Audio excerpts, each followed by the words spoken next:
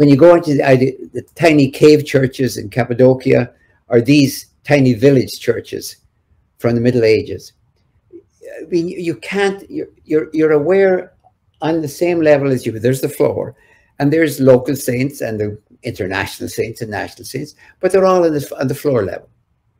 Then you look up and you see the life of Christ going all the way around, and maybe the resurrection or the crucifixion gets the peak on either side, and above it are the angels. You're inside the story. It's the most powerfully persuasive, and honestly, it makes me a little bit ashamed of the great Roman marble churches when you're surrounded by marble, of the great Roman basilicas that still are mostly marble today. They have lost the story. Well, no, they have a different story. It's the glory of the popes, maybe in St. Peter's, for example.